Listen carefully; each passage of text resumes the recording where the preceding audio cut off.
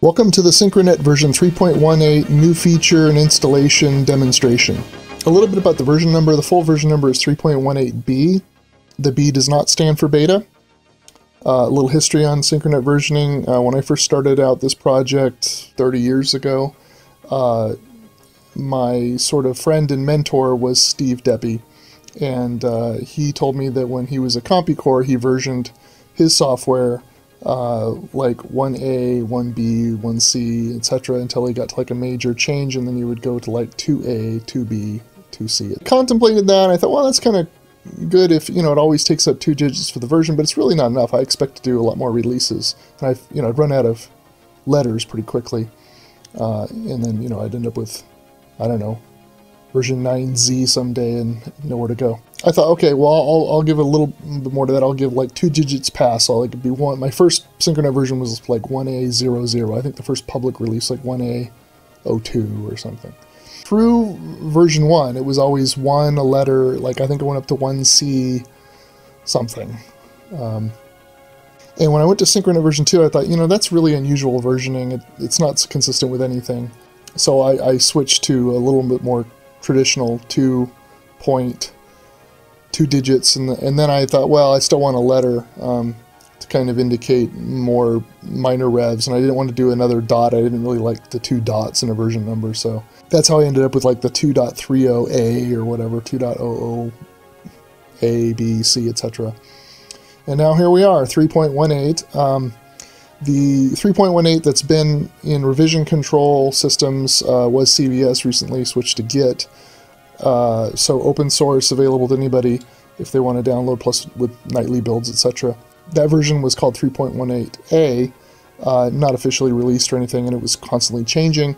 I just recently changed it to B. This will be B, and then I'll quickly change the revision in Git to C. So that way, if somebody says they're running version 3.18c, I know it's after the release. And then if I had to make another release of 3.18, that would probably be like D, or E or something. Anyhow, it just gives me more visibility into the exact time that the software was cut for the build that somebody is running and potentially asking a question about or reporting a problem with. This is demonstrating a fresh install. If you already have Synchronet installed, there'll be an update package for Windows. If you're running on Linux or FreeBSD, you really don't want to follow these instructions anyway. You're probably going to be updating via Git, and there's different instructions for that on the wiki, wiki.synchro.net. I'm using Windows 10 here, and if you already had Synchronet installed, I don't recommend using the installer unless you have no user data and no customizations, anything you care about losing, in which case, fine, you can blow away your install. But so let's say you already had Synchronet installed and you wanted to remove it, you can go to Windows Add Remove Programs. This is the correct way to do it. Scroll down to S. Lots of programs installed on this system. Find Synchronet. In this case, I've actually already had the 3.18 installed, but there'll be another version.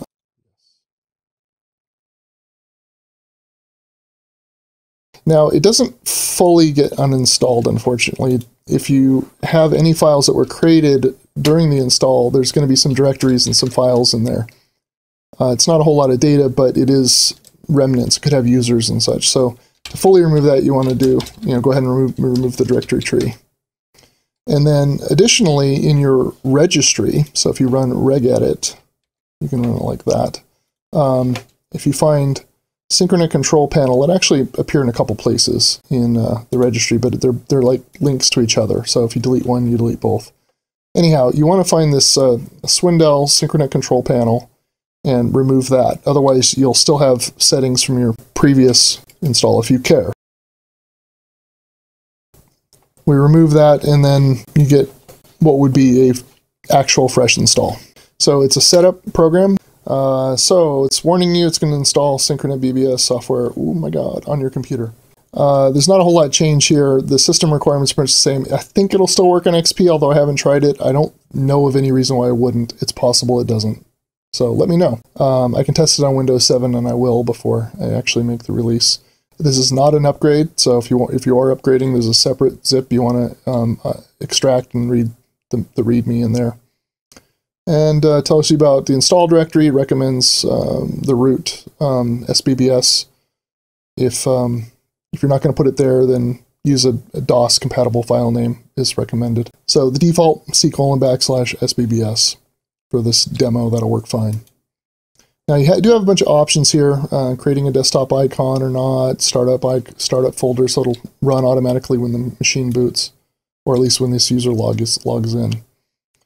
If you do want it to start without a user logged in, you'd want to install it as a service, and that's what this option here is for, the NT service. If you're going to use dial-up support, you'll want the POTS program. It's called SexPOTS, and that's what that option enables. By default, all the servers are enabled, and all the services like Finger, Gopher, etc. Now there's an option here for the web interface, and the default now has changed. So previously we were installing this legacy/runemaster web interface. It's not really supported any longer. That's why I'm calling it legacy. We do occasionally make a bug fix or two, but no major features.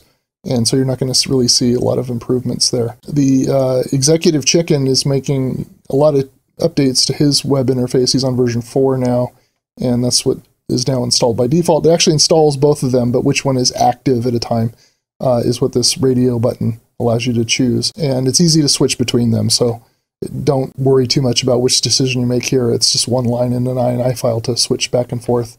And to give you a little preview, so this is the chicken's web interface. That's his board. There's, menus. I think those are tests there. So he's got, forums. They look a lot more like a web forum. Up and down voting and stuff. And I think he's got, game interfaces and a file menu. So this is the EC Web or eChicken web interface. If you want to see what the legacy interface looks like, it's more like this, like message groups. So kind of comparable, going to like DovNet. And I do also have EC Web running on my board. Again, forums and files, and there's a games menu, I think, once you're logged in. All right, so it gives you an idea which web interface you might want to choose here. And it's just telling you all your install options. You get it installed. I think it takes about 70 megabytes installed. Maybe it's 80. I don't know. It's a crazy number compared to the old days with floppy disks and 64 kilobytes of RAM. But in today's day and age, it's no big deal. All right, by default, it launches Synchronet right after you install it. So I'll go ahead and leave that checkbox checked. You get to look at the splash screen for 2.5 seconds, and then you get the configuration wizard. No changes here, really. This is the same old wizard. Now, I did notice on one system I was testing this, that if you canceled or completed the wizard, this control panel would actually crash sometimes. I'd never seen that before, and if it happens to you, just rerunning the BBS again will work, just rerunning the Synchronet control panel. But I did change the startup of this program, and the configuration wizard seemed to fix that issue, although I didn't actually come to the root cause of it. So when you go through the install wizard, and you could bypass this and set these same settings in the configuration program, but this is a little bit more modern way to prompt you for each important setting. So your location, I'm in Norco, California. And you probably want to name your BBS something cool, like my cool BBS. Your name for your system operator. So this can be an alias or a name. And then your system password. And this is going to be important. You're going to be asked again later. You're going to need this pretty much anytime you do any sysop activities that could be potentially done remotely. You're going to need that password. Confirming your time zone and how you want times and dates displayed. Your host name. If you have multiple host names, you can pick it, or you can just type it in here. All right, now you need to set your QWK ID, and it's limited to 8 characters because DOS. So that's probably not a good one. I want to shorten that to cool BBS. And it's got to have legal DOS file name characters, and it's got to start with an alpha character. And you got a QWK tagline. This one will be fine, but you could change it if you want. Settings here, number of nodes you're going to run, how many FTP users and mail users and web users, etc. And by default, all the nodes are available via telnet. Probably want to leave that checked. And then here's some important toggle options. You can always change these later, either with the wizard or with the standard configuration program called SCFG. An important one here is require new user feedback. So a lot of people ask how to turn that off because they don't want their new users to have to send them an email when they log in. So you can just turn that off right here. Another one is whether or not you can see deleted messages. If this is set to yes, that often confuses people. Why can I see deleted messages? I delete a message, it doesn't go away. So setting that to no resolves that frequently asked question. The reason is because so you can undelete it. And until it's actually physically purged from the database, you can still undelete it. But if you want only you, the sysop, to be able to see deleted messages, then you can set that to sysops only. That's how I usually have mine set. But if it confuses you to see a message after it's been deleted, then go ahead and set it to no. Again, you're going to be asked here for the system password that you set earlier, or whatever that was. And then you're done. One change you'll notice here is it defaults to what I'm calling dark mode. Dark mode seems to be all the rage. It looks kind of more retro. Light colors on a black background. If you don't like this, if you want the older style, it's pretty easy to get that. Just say import settings up here, file, import settings, and then choose SPVS control light mode. And voila, you're back to the old default for 3.7 and every version, I don't know, 3.1 and later, I think, use this kind of color scheme. And if for some reason you want to go back to dark mode, choose that import option, and voila, you're back to dark mode. And if you want to customize this further, like you want to change the colors or make these bold or something, you go File, Properties, Customize. This is not a new feature, it's been there. You first select a good one. A dialog is kind of set how you like it. So like the terminal server. And then I just say I just want to make this a bold font, so I'm just going to choose bold. And then hit Apply Scheme to Terminal Server. There we go. Now see how that turned bold? And if I wanted it to be like yellow or something, I could change the color here. And then apply it there. And if I want to apply it everywhere, I can choose this All Windows here option, and then hit Apply, and then it changes everywhere. And it's automatically saving those changes. I could hit OK or Cancel. And you can get more fancy. You can use italics and stuff and change what font, and obviously the colors involved there. And then the colors, so one thing I don't like about mixing bold and non-bold here is you see that they don't quite line up. This text here would normally, these timestamps would line up in the date, and they're not. And that, I don't know, doesn't agree with my sensibilities. So if I was going to keep these bold here, the normal text, these log messages here are the normal or informational log messages, then I would probably bold the errors as well, or the warnings, these other log, like those are warnings, I believe, or maybe it's just notice. Yeah. So like here, it's regular. I would also set that to bold, and then hit OK. All right. So some other new options here is File, Run, and then you have some default scripts. So there's an update script that is handy when you're updating from a development build, like just some files that came from Git, or you downloaded a zip file from Vertrauen. And a lot of times you want to run an update script after that, and that's usually invoked with JSExec. So it's just JSExec update from a command line. This does the same thing. So if I just run that, it's not actually going to do anything but recompile the Baha modules and stuff. And you have a check setup script here. We'll kind of do a sanity check. And guess what? We have no users, so there's going to be an error there. Let me see what else we got. Installing FidoNet. A lot of these things aren't going to work right until you have a user set up, so probably you want to avoid using these until you actually create a user first. Let's go ahead and do that.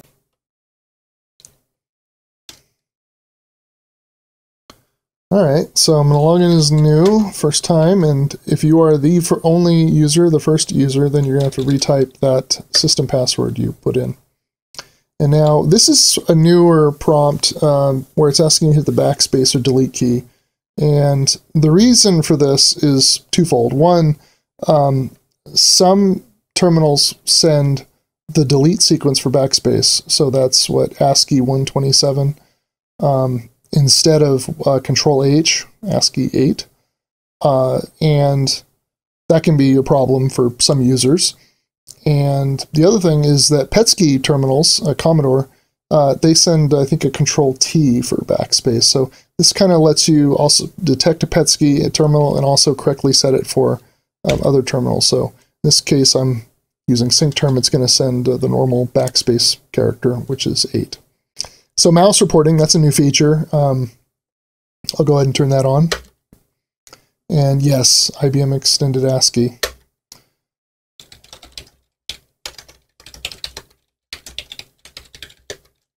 Yes, it's correct. This is just about the Synchronet version. Not really much has changed here in these new screens. The command shell. Now, if you haven't installed 3.17, then this might be new to you, but here you can choose what avatar you want associated with your user account.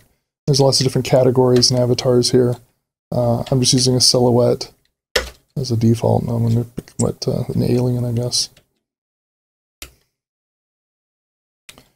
Just some regular bulletins. I don't think they've been changed in a long time. Now, this is asking if you want to create a guest account. It's important that you do, otherwise, like the eChicken web interface doesn't work. If you don't want a guest account, that's fine, but just know that like anonymous FTP and the web interface might have problems. So it's highly recommend that you do create a guest account. No need to search messages. I know there aren't any.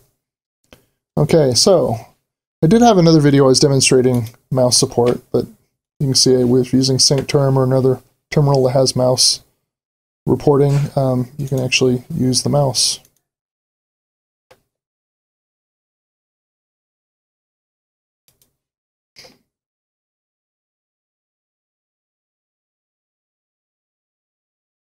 And some of the newest, coolest things here, you're going to find under external programs. And by default now, not too many installed by default. So you got the bullseye bulletins we saw during logon. There's this Synchronet BBS list. If it's empty by default, and it's going to ask you if you want to add your BBS. So avatar chooser we already saw. Under games, there's only one game here, and that's Synchronet Minesweeper. It's a new one. You've probably seen that as well on another video. It also supports mouse operations. Boom. But under operator, this is a new default external program section.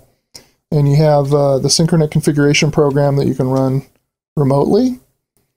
And this is nice if you run your BBS on a like a rented server or some kind of remote access and you want to make configuration changes, then you can. It looks very similar to what it does locally. And if for some reason the ANSI version doesn't work too well, you can also run it in dumb terminal mode, and you get all the same options, just a lot more keyboard intensive. And then there's that check setup script I tried to show earlier. Now it's going to run better. It's warning me, hey, your BBS isn't listed in the official, or even on your own BBS list. Can't send inter BBS messages, so you got 2 issues here. FidoNet configuration I'll get to. So if you're setting up FidoNet first time, run this, and you can choose which FidoNet network you want to install or initialize, and feel like you're doing FidoNet Zone 1. You put in your hub. Don't do this address. This is me. And this would be a temporary node number ending in 9999. Got a whole nother video on that. Passwords. Do I want to send a node number application to Nick Andre? No. Add that node to my configuration. Yes. That is my origin line. Sure. And I'm going to create, so this will create a FidoNet group in the configuration. Just quickly taking a break away from this and running the configuration message areas. So you see I have local and DovNet by default, so no FidoNet. But if I say yes here, it's going to add the group and save changes. Yeah, I want to save the changes. Now it's asking me if I want to download the echo list. So this is going to be all the current echoes on the FidoNet backbone, zone 1. Yeah. Asks me if I want to download it from that location. If you want to change the location, you say no, and then you can put it in a different place. It's downloading. Now I can import it. Runs an import program. And I save the changes. It's asking me to confirm the location where I want incoming mail files to come, packets and bundles and other files. Secure, and then, yeah, outbound is sure. Ask me if I want to route the netmail. Sure. Install Binkit. Binkit is the FidoNet mailer written in JavaScript for Synchronet by Deuce. So yeah. And then ask me if I want to send a node number application to, because I said no earlier, now I can send one via netmail if I want. I'll say no, I don't need to do that. And not to the other one. And this is interesting. So there's a text file section for operator. And by default, it's blank. I can add text files there, links, basically. And I can add the export activity log. That's cool. So bad area list, that's what this is. The received, unrecognized received echo mails. Yeah, sure. So basically say yes to all these options. And so now, if I go back to the config program and I look under message areas, there's FidoNet there, and it's got 200 subboards, magically. And these settings are all set nice for defaults. You got a internal code prefix. If you look at all the subs, these are all imported dynamically from the web, and all your settings are set sensibly. If you wanted to, like, say, increase the maximum messages, the best way to do that would be like set this to a bigger number, go to toggle options, and say template for new sub, yes. And then you can go here and say clone options. Yeah, and now all the subs will have 5,000 as their default. And you can do that for the other options, basically everywhere here down, as far as access requirements, duplicate checking, purging old messages, etc. Now, I'm still logged into the BBS over here, and that means that if I list the message groups, it's not going to show up yet. I have to log off, and then the BBS will recycle. See it there? Just recycled. And then I log back in.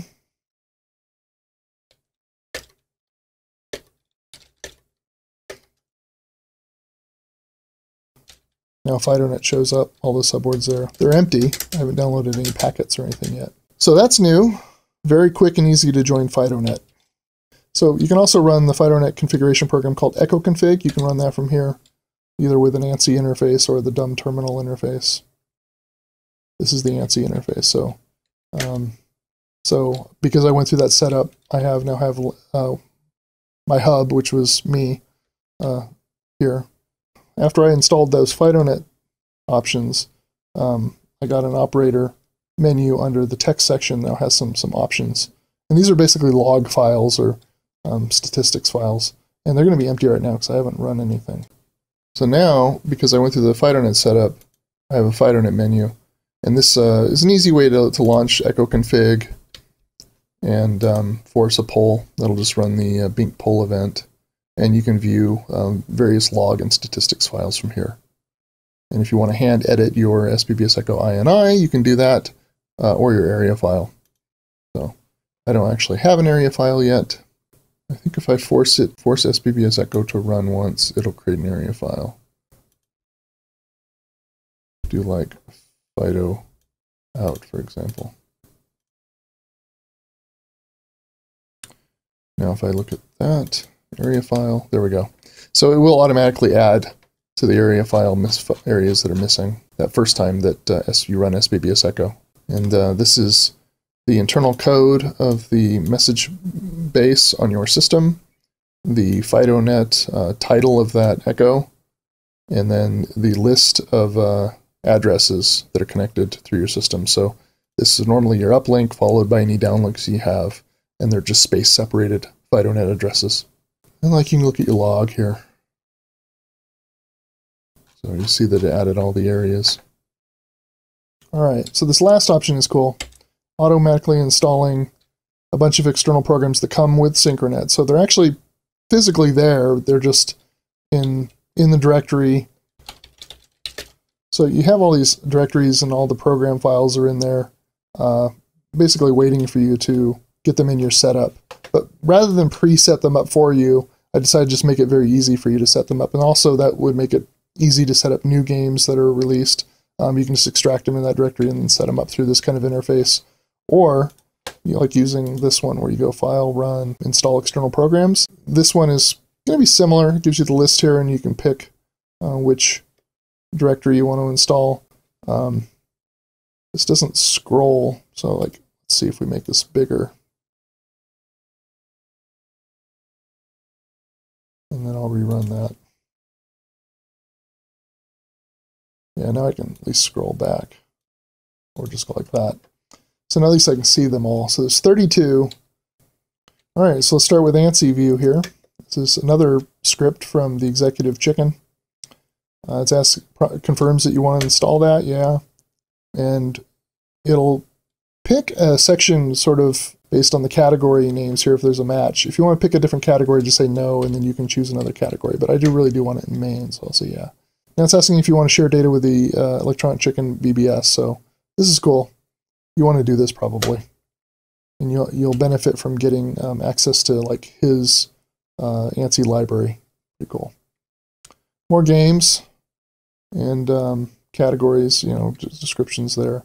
When you have the option to share the data, go ahead and try that first. Pretty cool when you can see the scores from other BBSs and stuff.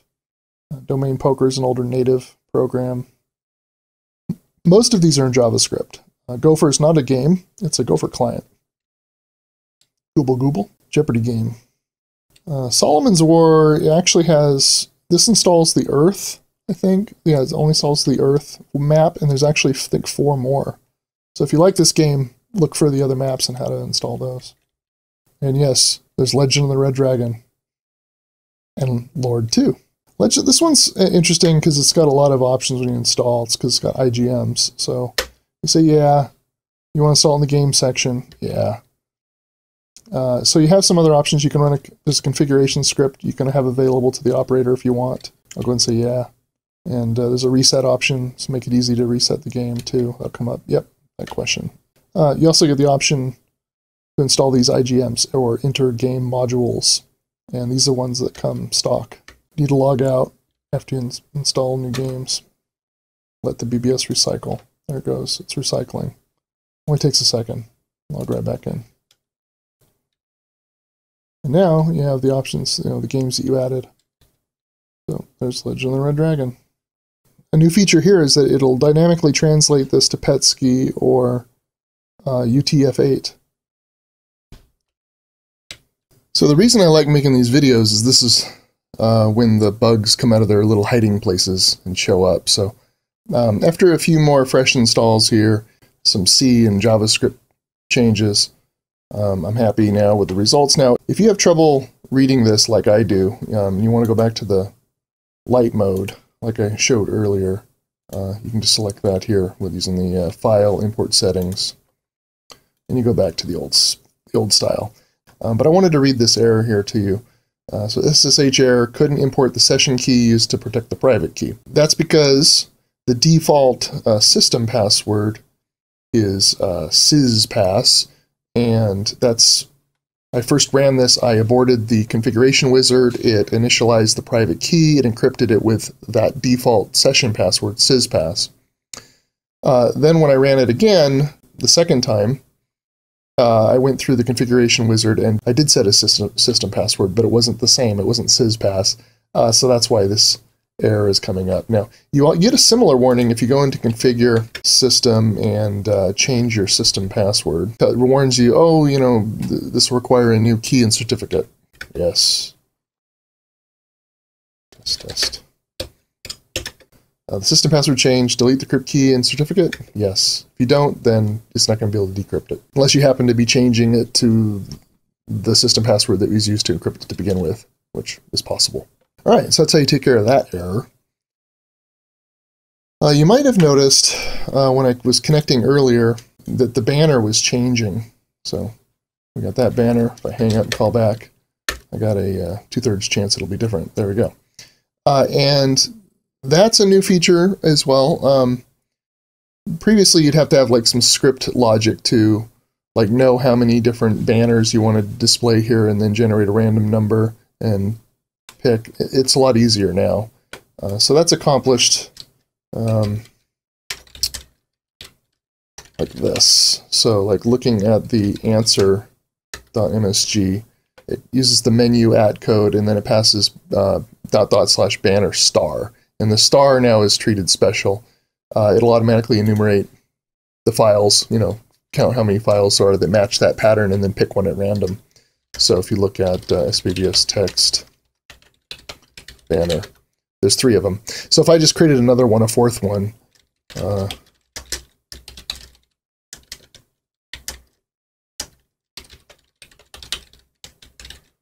now we'll have a 25% chance of grabbing that banner.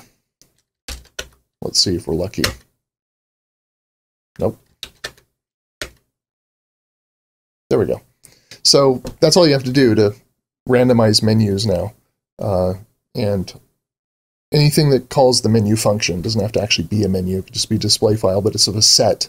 And it'll, if you include a wildcard like that, it'll pick either a question mark or a star. It'll pick at random one of any of the files that match that wildcard pattern. So some of the other new features that you'll see, like if you go in the configuration program and you go under loadable modules, system loadable modules, you'll see there's a lot more options here. And you should have them set up like this by default. And if you want to revert, in some cases, to old behavior, you can either clear this out, clear one of these settings out, or you can install like another third-party module there. The auto message now is all JavaScripted. The text section, so that's the general text file section that I was showing you earlier. The external program section always has been, but I think it was hard-coded before in the Baja. And JavaScript command shells to call that, so now it's configurable, easy to replace with another program section. This reading mail module option here has been here, but I didn't have a default module set up, so now I do. So if you have email, there's no mail right now, but if I send myself mail, and then I read it, you'll see that this interface is quite different. So you get a list of all the messages, and you can toggle the preview.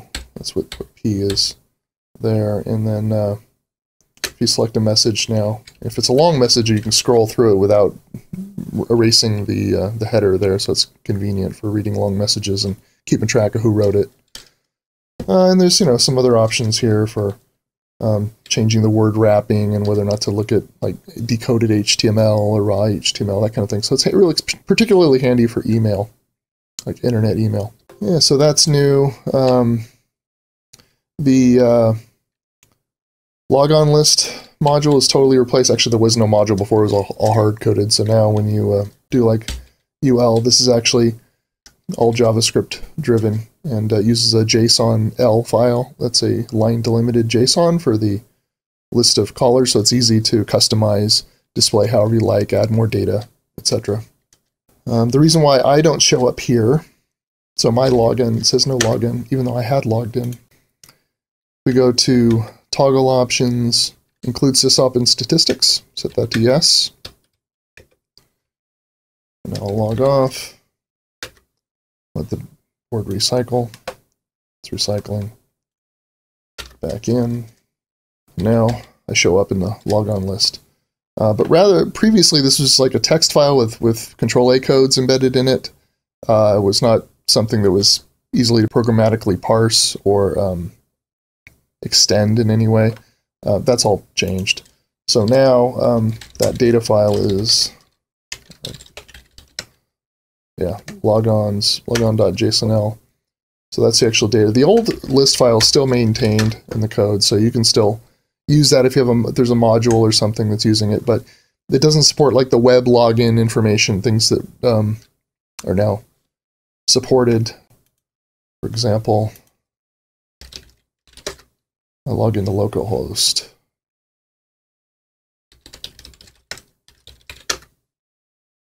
This is another reason to use the electronic chicken web interface,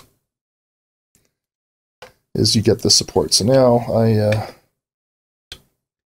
logged in on the web. I've got a web login here, you see, but it doesn't show up in the old legacy logon.list file. So that's a reason you'll want to make sure that you're using the new logonlist module. You get web logins, and then also replace or like intermess the private messaging. So I was Control P to bring that up. If you want to send a message to a web logged in user, use Telegram, and then you can select their node. So that's node 5. You should be able to send a message to the web interface. You can probably send it back. So I can select myself here, say hi from web.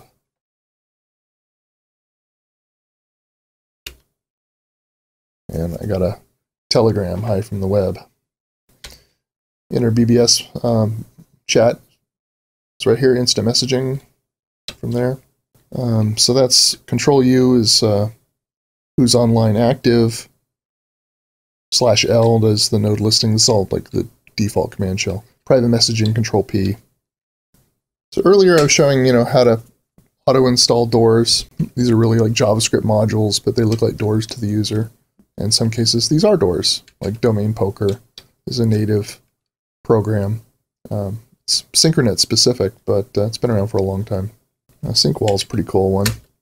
It's like a graffiti wall, but it's shared. So, yeah.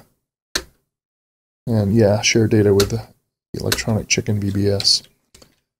Log off. Recycle. Main. There's SyncWall. So I guess this thing clears periodically, but this is from other BBS's, people typing stuff. So not listed here, but included is a external program called Bullshit. So that can replace the Bullseye bulletins. I don't have it automatically installed because it's a little bit more involved. Yeah, I have it disabled in the extern setup module. But if you read the instructions, you can set this up, and it's light bar driven, and you can have both a message base and individual files show up. It's a lot more featureful than Bullseye, so check that out. Let's try Maze Race. So a lot of these programs require this JSON database service, so if you probably want to add it to the service. And then if you don't have the service already running and enabled, then you want to definitely install it or enable it.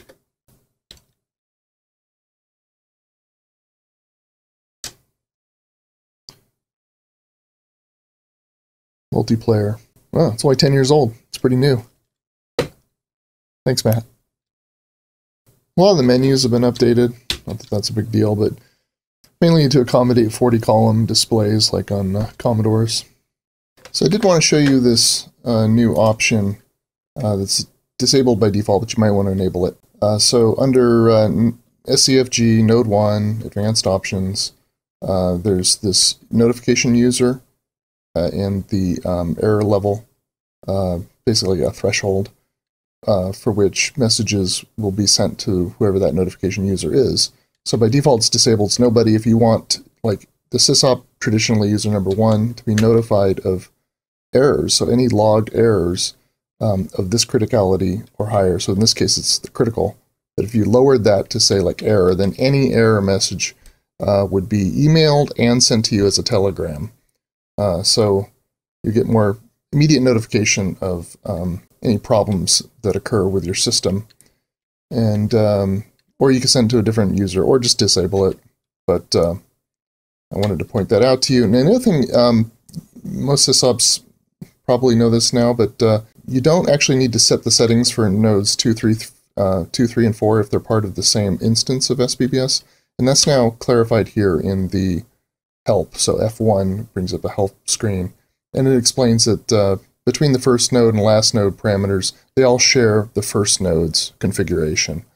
It doesn't actually go and load another configuration for the second and etc. node. So if you have multiple instances of Synchronet, like I do, then that comes into account where you need to know what the first node is and use that configuration. But For most systems, just node 1 is all you need to set your settings in. And then sort of related to that is now with a timed event, you can set the log level, if it has any kind of error, what that error level will be.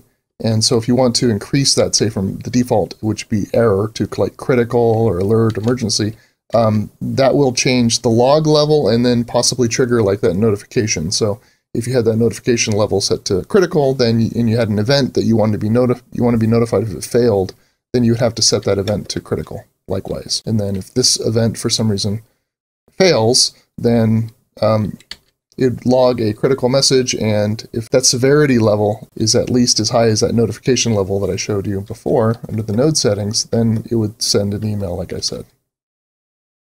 I hope that's clear. Something else that is new, under external programs, and this is true of timed events and anywhere else you can configure an external program, and you have this option of use shell. That used to just say like use command shell, I think, and now it's use shell / new context. So if this is a JavaScript module, which in this case Bullseye is, if this was set to yes, it'll execute it in a new JavaScript runtime in context, sort of isolating it from the rest of the system.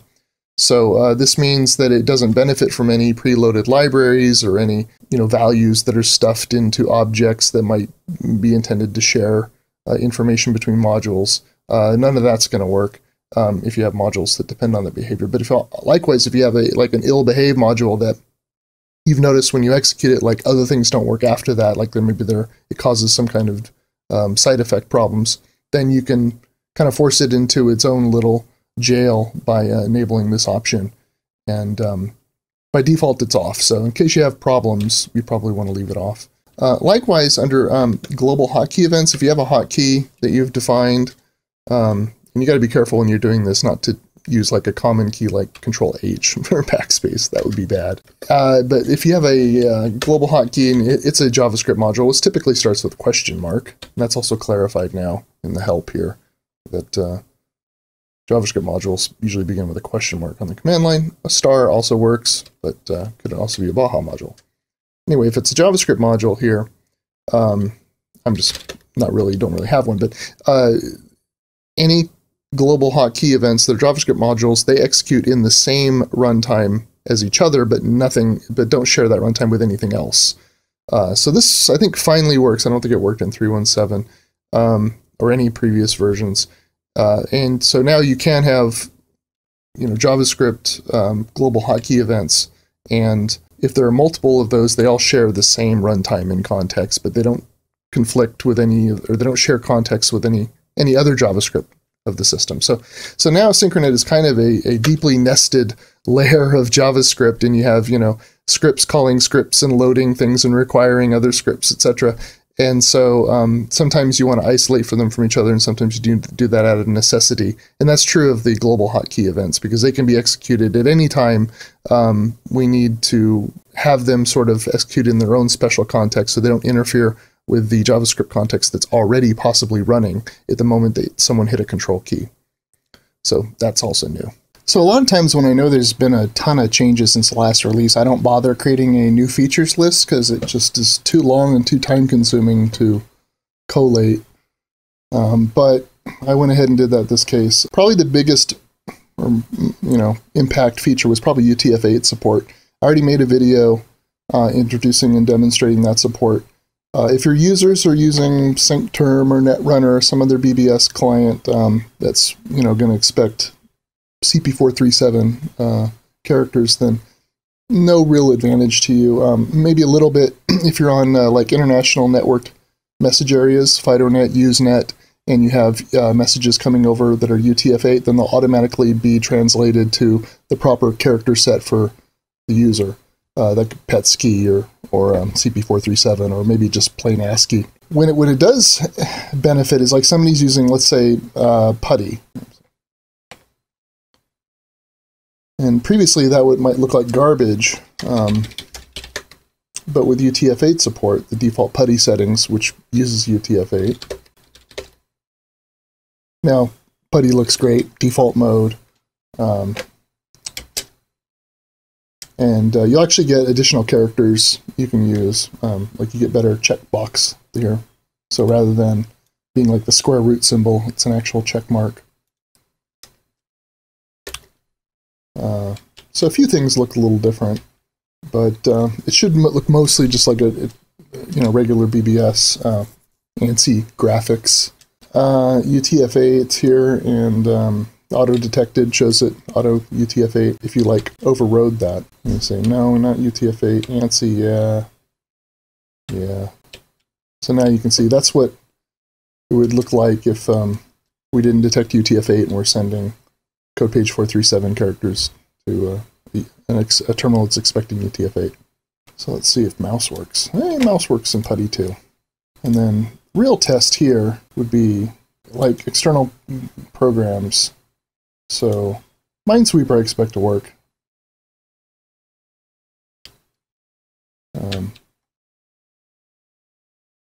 But what about like a traditional game like, I don't know, like let's say the Beast Domain. Auto install new programs. And this uses sockets. And it doesn't know anything about UTF-8. There, the Beast Domain. There. See, it looks usable. I don't like how the cursor appears in PuTTY, but not bad. Totally usable. And this game doesn't know anything about UTF-8, so that's being translated through a pass-through socket. Converts from code page 437. So this should work for most programs, most games should now work. Not that I recommend using PuTTY, but if that's what a user uses by default to connect to your system, then might as well support them. And they get the benefit of being able to like read international messages and stuff. So I demonstrated that in another video. How about we could do Lord.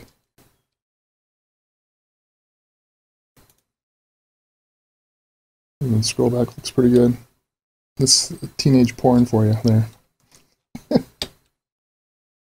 And so it doesn't know the width of my terminal, does it? Let me see.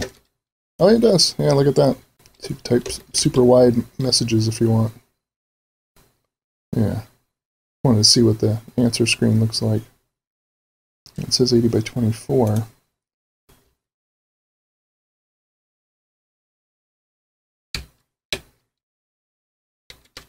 There. Yeah, it's because I went into the user defaults, it redetected the size of the screen. So yeah, when you come out of this settings, it executes something called termsetup. Termsetup. Yeah.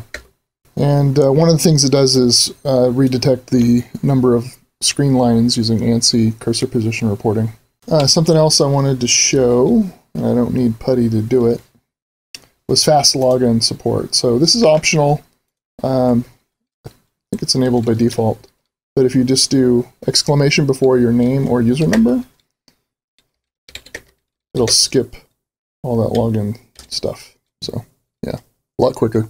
Oh, I guess, yeah, I should talk about this a little bit about raw TCP client connections. So some of the terminal programs designed to connect to like Commodore and Apple systems don't actually use Telnet because the gateways for those systems to TCP don't actually use Telnet either.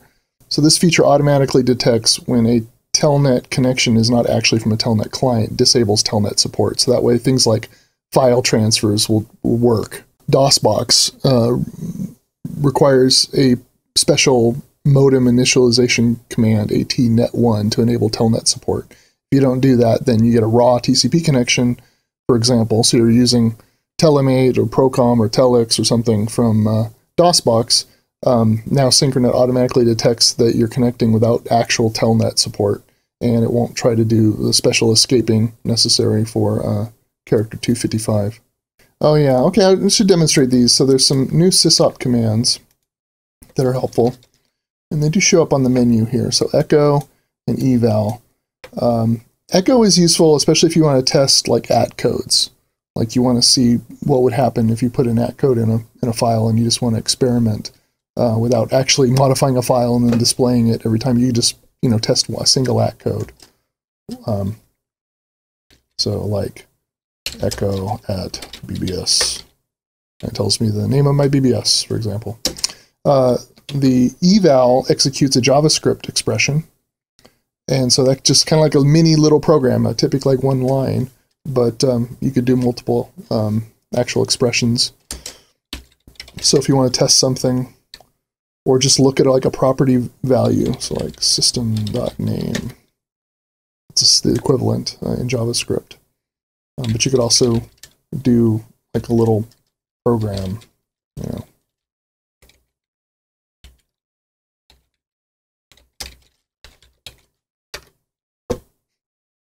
For example.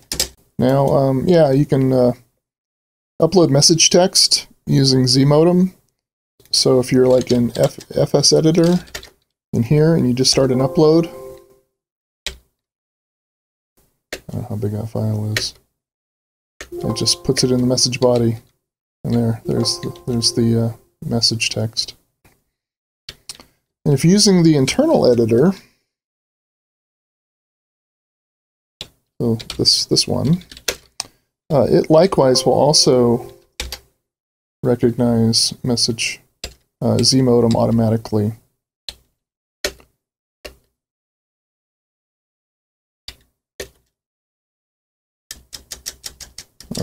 Or you can use the /upload command, and then it'll prompt you for the protocol, so you don't have to use ZMODEM.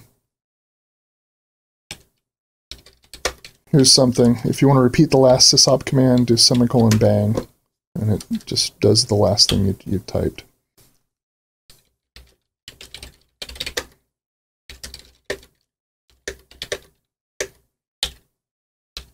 So now we use up arrow, and I can go back to the history of previously typed netmail addresses. So it's the same for telegrams too. It's like if you send a telegram to somebody, it'll actually send it by default to the last person that sent you a telegram, but you can also scroll up and look at history of people you sent telegrams to. There's this export config module, which it's been a while since I even ran that thing. I think it has a lot of help. Yeah, so you can export all your configuration to a variety of text file formats like comma delimited, JSON, etc. So that if you wanted to export that into some other, I don't know, database or something, or another BBS program or whatever, you should have a lot of options there. The auto message is now a JavaScript module. It looks very much the same. One difference is that when you read a message, it uses the quote syntax. And the main reason for that is so it supports word wrapping very well. Also, sysops can delete with a D key. It doesn't appear on the menu here, but D will delete it. There's some more spinning cursors. This is kind of a brand new feature, but I like this one. I stole that from the Git Sizer program. But there's actually 10 spinning cursors now. Most of them are just the old spinning cursors, but reverse direction. So like that's counterclockwise. That's right at you. Counterclockwise, counterclockwise, clockwise.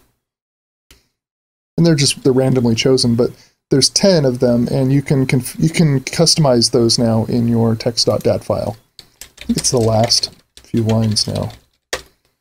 Yeah, the spinning cursors. So these are the spinning cursor sets.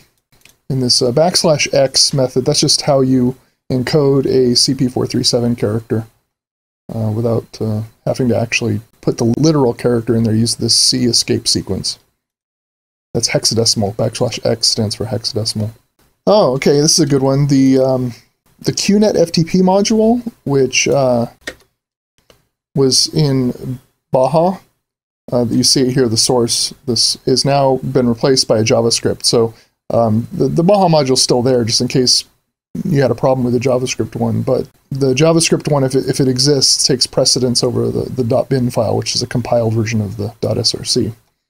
But this now means that fewer and fewer dependency on Baha exist, and it can go away that much quicker. Okay, well, there's a find option now in UIFC programs. This is a UIFC program. UIFC stands for user interface.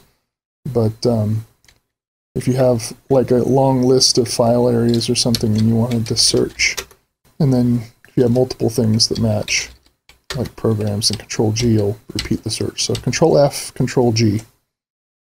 Sunrise doors are a lot easier to install now. There's a couple environment variables that make that much easier. They come from PC board.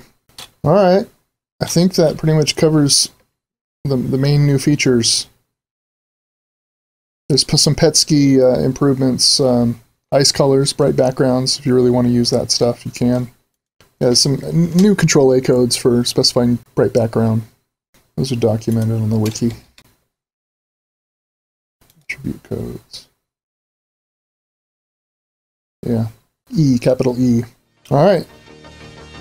So on to the next challenges, bigger and better things for version 3. Whatever's next.